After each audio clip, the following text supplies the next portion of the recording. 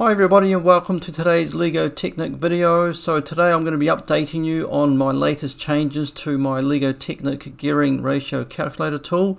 For those of you that hadn't seen that video that I presented about 4 weeks ago on that, what it's all about is that if you've designed, for example, some sort of gearing system in your favorite LEGO Technic design tool such as Studio from Bricklink, then sometimes if it's a particularly complicated gearing system, you might not be quite sure whether or not you've got all the gearing ratios the way you wanted them to, or you're not necessarily sure about some of the directions of some of the gears that you've designed, especially if, for example, your model includes bevel gears and differentials. And so what this tool allows you to do is to analyze your gearing system online simply by uploading your LDR file, and it allows you to see all the different gearing ratios between various components within your design. Alright, so if you want to try out the tool, all you need to do is go to my website. It's technicbrickpower.com, so you can just type in technicbrickpower.com into any web browser. You just go to the menu under Tools. We've got the gearing ratio calculator, or you can just simply click on this image here. That will bring up the gearing ratio calculator tool. There it is. It's just got a bit of a splash screen, and then you just simply need to choose an LDR file. Now, an LDR file is an LDRAW format file, and you can export that from most LEGO tools. So for example, on Studio I can go to File, Export as LDRAW like that. I can just then save it to my file system, and then once I go to the browser I can simply load that into the gearing calculator tool, and there it is. So it's loaded that particular project. I'll just rotate it the way I had it in Studio like this. And what you can do, you can simply connect a number of motors to the project on the left here. So all I need to do is click on one of these motors, click on the cog, and that will start flashing, which means it's ready to connect onto the project. And I might connect it, for example, onto this particular axle here, and then it will animate the result and allow you to see by highlighting or moving over any one of the parts. You can see on the bottom left here the particular gearing ratio relative to that input axle or gear that you've selected to connect the motor onto. So for example, I can look at this turntable, I can click on it, that will then keep it selected, and we can see here that on the bottom left here the gearing ratio is 9/14 or 0.643 in terms of the ratio relative to the input speed.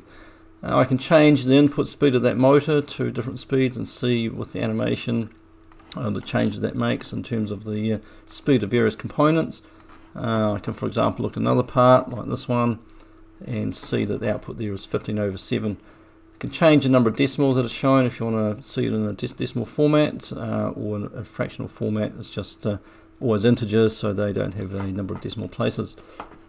Now the tool allows you to connect more than one motor at a time. So at the moment I've connected motor A, this one's called motor A, motor B and motor C.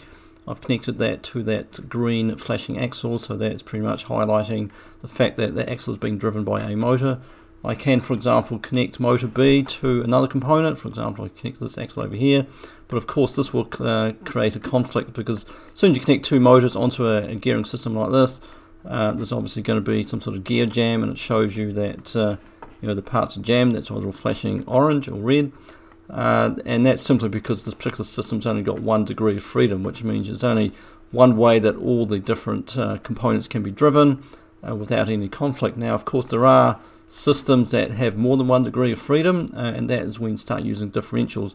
And that is one of the main updates I've made to this gearing calculator tool, is the fact that it now deals with differentials a lot better in terms of showing you not only the different speeds that differentials will take, but also if you connect more than one motor, it can calculate the output gearing ratios relative to those input motors.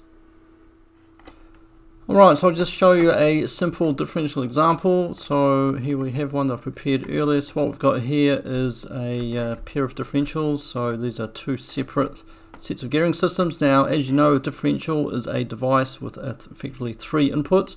We've got the 2 axles on each side, left and right, normally called A and B, and then we've got the center of the differential. And the relationship between the 2 axles and the center is that the center speed of rotation is simply the average of the 2 axles on either side. So there's a different relationship between the center and the input axles. So in this particular case here, I've connected the left side through this gearing system onto the right side. So there's going to be, if I drive this one, then it will also drive the other side, and we can determine the speed of the center. So if I, for example, connect a motor to the left side here, the gearing calculator can then determine the speed of the center, and I'll just show you that on the left here.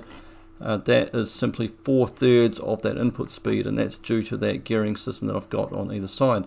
Now the difference between, for example, this one here and the one on the right is, on the one on the right I have connected or disconnected that axle, so now there's no longer a relationship between the left axle and the right axle, and this differential system becomes under-constrained. And so that's one of the updates I've added to this tool, to be able to deal with under-constrained systems. So for example, if I now drive that left axle on this differential, we can see that the calculator now works out that all these other components that are flashing kind of a yellowy orange are in fact under-constrained, and that simply means that there's a degree of freedom that is still available within the system. So at the moment, by rotating or driving these gears, there's only one possible speed that they can have, as determined by the speed of the motor, but these other components that are orangey yellow can have another speed that's under-constrained. And the way it resolves the speed of those components is by simply trying to calculate a minimum kind of kinetic energy calculation. Now it's not completely accurate. All I simply do is minimize the square of the speeds of all the other components that are unconstrained. Now what you can see here is, by clicking for example on the differential, we can see that the part is under-constrained and the speed is simply based on a minimum kinetic energy calculation. And in this particular case, it works out that the gearing ratio is 1/2 between the differential and the input. But of course, because it's got 1 degree of freedom, that is not necessarily true. It really depends on friction and other factors and things like that. But one of the major updates to the tool is the fact that you can now also drive the other side of that differential, for example the under-constrained part, with another motor like that. So we've got motor A and motor B, and now the whole system can be resolved, and therefore it's no longer flashing yellowy orange, and we can click on that center differential and highlight it, and we can see that the gearing ratio is given by 1/2 times motor A plus 1/2 times motor B. So if I'm driving simply the axles like that, then like I said before, the relationship is simply that it's the average of those two input axles. If instead I drive the secondary gears that are connected like this, then we can see that now that central differential is given by -1/2 times motor A times -5/6 of motor B. So now take into account those gearing ratios of those gears, and can now determine uniquely that central differential degree of freedom. Alright, so this is the most simplest way of creating a 1 degree freedom system. It's simply a differential that's under-constrained. Now a less obvious way of doing it would be this particular configuration here with 2 differentials. Now at first glance, I'd say that this is not an under-constrained system, but surprisingly it's actually under-constrained by a degree of 1, so it's got 1 degree of freedom. And the reason is that each of these differentials needs 2 of its axles gets driven or uniquely determined in order to determine the third output.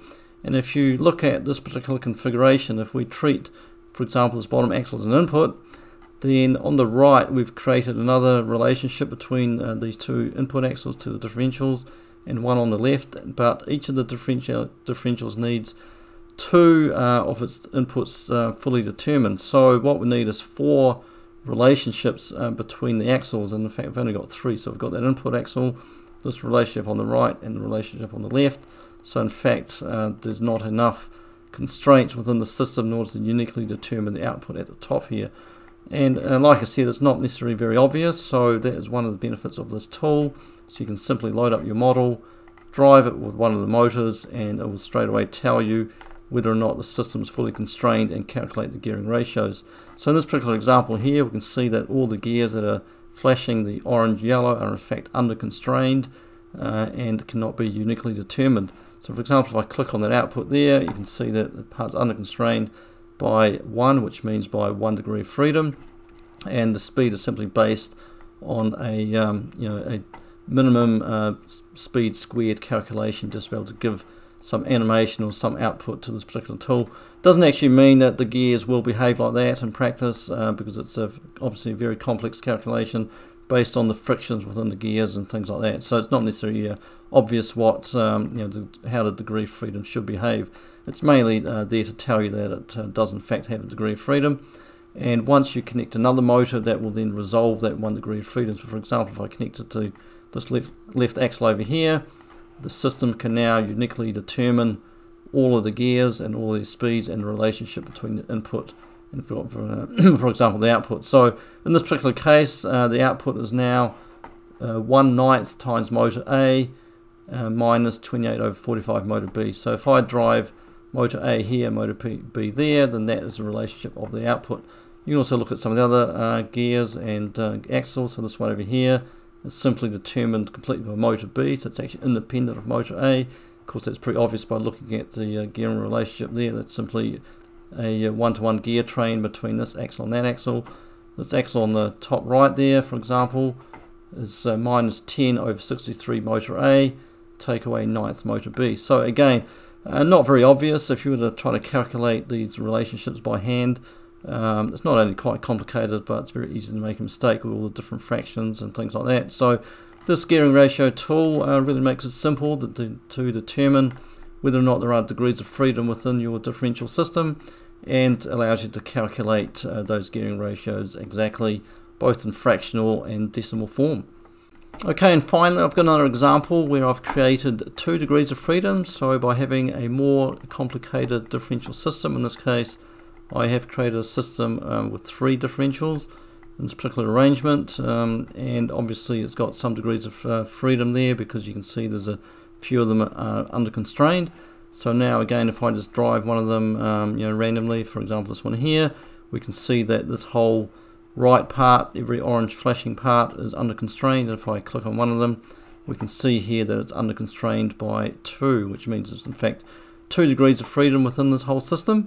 And that means I can add a second motor and drive another axle. For example, I might choose this one over here, and now we can see that some of the gears are now uniquely determined or exactly determined, but a lot of them are still underconstrained. We can now again click on one of the axles, and we can see that it's now underconstrained by a factor of 1, or a degree of freedom of 1, which means I need one more unique motor connection in order to fully determine the system. So I might connect that to this axle there, and now we can see that the system is fully resolved, and we can see what the relationships are between those inputs and any one particular axle or gear. So for example, I click on this yellow output gear here, or axle here, and we can see that the relationship is -1 times motor A, -1 times motor B, and 3 times motor C.